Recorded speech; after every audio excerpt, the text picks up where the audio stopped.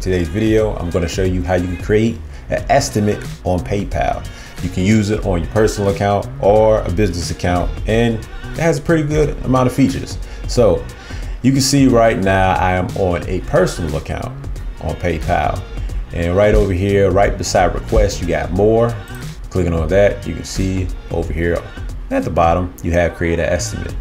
But if for some reason you don't see this little menu over here, what you can do is go to send a request.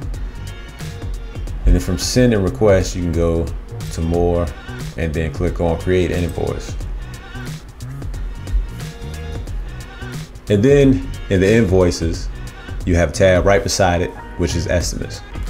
If you're trying to create an estimate with a business account, what you can do is go up to pay and get paid. Click on that tab and then go down into invoicing to see create and manage estimates, and go ahead and click on that. You can see I already have one up here, but when you start, you're not going to see an invoice up here, obviously. So what I can do is go to create an invoice and go to create an estimate. You can see that I already have a logo up here. You're not going to see one. I'm going to get remove it. So this is what you'll end up seeing. So I'm closer to this. Now I have my templates right here, in which case if I had any templates, this is where if I had any templates, this is where they would show up at. But for right now, you got quantity, the amount only, and then you got hours. So right here, you can create a new template once you finish making an estimate, and then you can manage the template settings up here. This estimate number is going to be number 2. And then I got the estimate date for today. And then I got a reference number if I want to put one. But I was going to say I wasn't going to use one, but I'm going to go ahead and put one. I'm going to put 111. And then I got my business information right under here. But first, I'm going to go ahead and put a logo. Let's just use a quick logo. Next thing, I want to look at my business information. You can see my business name, my first name and my last name, which will show up.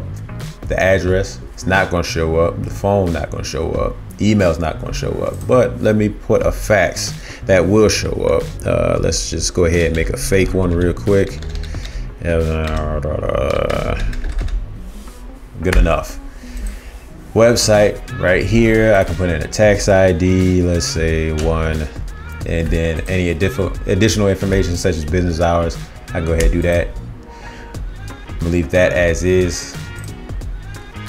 So now I got something up here. Of course, at any point in time, I can go back here and replace or edit anything I got. So let's go ahead and go to type of services. You got 4 different types, which is shippable goods, pick up or drop off goods, digital goods, or you got a simple service. So I'm going to go with service. And then I got who I'm going to bill it to. I'm going to go with J-High again. There we go, J-High. If you remember J-High from my invoice video, he got shipped some boxes. And now since I got J-High, I can edit him up here. The recipient information, which is the email, business name, first name, last name. Other things like I save to the address book, which I'm not going to do. We got shipping address, billing address, and then language. And right beside that, it says ship to. So I can do that, which is basically the same thing. But I'm going to leave that blank. And then last but not least, you got language, which you can add. But once again, the only thing it does is you see the exact same thing, and then it just shows up the language right here at the bottom. So we're going to go from there and go to customize. And I got 3 different things I can do for customize, which is quantity, hours, or amount only. Now, from what I've seen, you can only do one of these. You can't do like 2 of them at a time. You can't do quantity plus hours. So that's one of the only drawbacks from this I've seen. So what I'm going to do is just do hours, and I'm going to do consultation fee.